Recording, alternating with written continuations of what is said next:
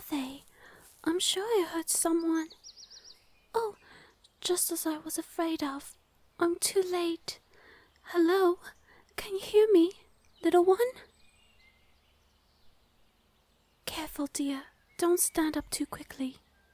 Shh. I know. You have many questions. I'll answer them, but I need you to take it easy. All right?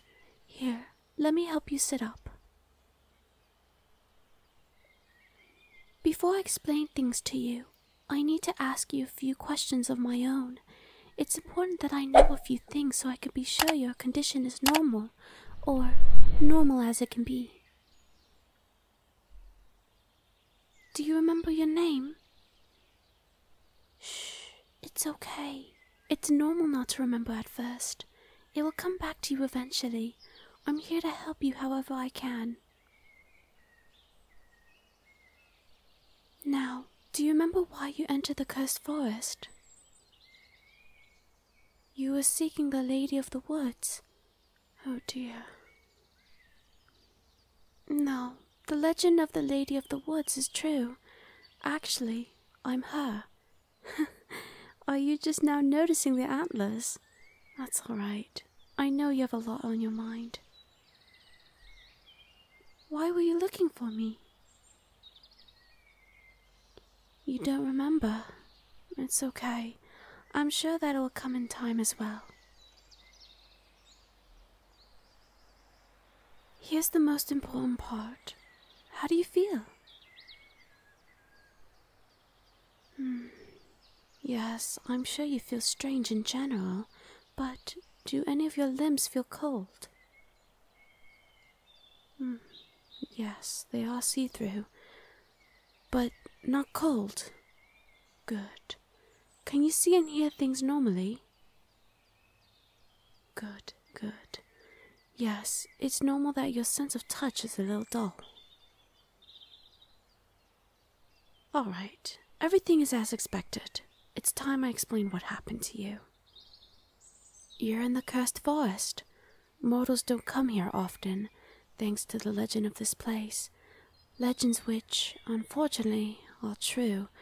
The forest bewitched you, caused you to get lost. You weren't able to leave before sundown, so you must have fallen asleep. That's where the curse would have taken effect. You've become a shade. Shh, shh, shh, shh, shh. Please, allow me to continue. Yes, that's why you're see-through now. Dead? No, you're not dead. Not exactly. Being a shade is somewhere in between life and death. Oh dear, have you gotten lightheaded? Here, I'll help you. Come over to this fallen log and lay your head on my lap. It's covered in soft elf quilt moss, so it's very comfortable. There, there.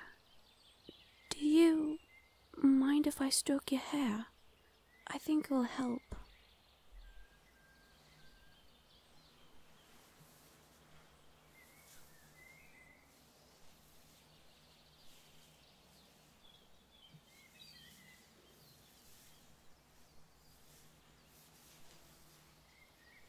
Are you well enough for me to continue? All right. I'm afraid that, as a shade, you can't leave the forest. No, unfortunately, it's quite impossible. But you won't be alone. There are other shades here, once living humans, just like you. They're very good company, and you'll have me, of course. Who am I? Well, like I told you, I'm the Lady of the Woods. I'm a spirit of this forest. My whole purpose, my very reason for existence, is to look after you and the other shades like you. The bond between me and my shades is very close, like that of a parent and child, maybe even closer. I promise you, I'll look after you.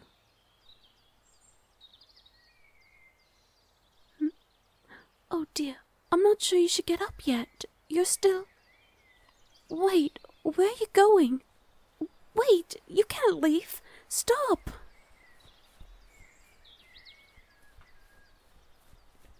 Stop! We're close to the edge of the forest. If you try to leave, you'll... Oh no. Oh no, no, no, no. Come here, come here. Oh, that was close. I thought I lost you. Shh. I know it hurts, but you'll be alright. I caught you.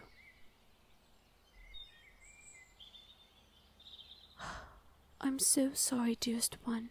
I should have told you. The reason it's impossible to leave because the forest is sustaining you now. If you leave its protection, you'll fade away. No, not die. Fade. You won't exist anymore. Shh. Don't give up hope. I've been working on a way to undo the curse for a long time now. We have all the time in the world to find a way to fix this. For you and all the others.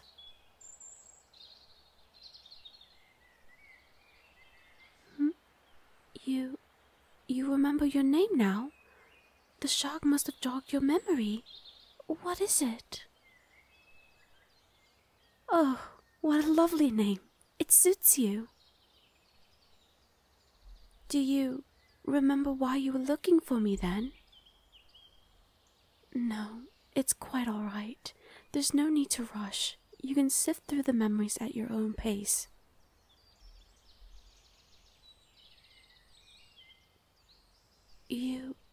You were sick, and you thought that I might be able to cure you. Well, I'm afraid I don't have the power to cure mortal ailments, but in a way, you've been cured anyway. Yes, that's right. Shades don't get sick. They can't die either unless they leave the forest. Well, yes, I suppose that being a shade could be considered a sickness, of sorts, but if nothing else, now you have hope. Like I said, I've been working on a way to reverse this curse. Until then, you can rest assured that you will be under the best care, my dear. Can you stand? Here, take my hand. No, it's quite all right. You can keep holding it. I'll hold your hand the whole way through if you like. Where are we going? We're going home. To where you'll be living from now on. It's a lovely place. We built ourselves a little village. The people are very kind. It's actually quite a nice life there. Shades don't need to eat or sleep. It leaves a lot of time for other things. Going on walks, talking with each other, playing games. One of our newer residents have been teaching the others how to play the flute. We're almost there. Yes, see the cottages? We all pitch in to help you build your very own. It can be just the way you want. Hello, everyone. We have a new resident. Welcome. It's nice to meet you. It's okay. We're all here for you. I know that all of this is a lot to take in, but you've been handling it very well. We'll all be here from now on to look after you.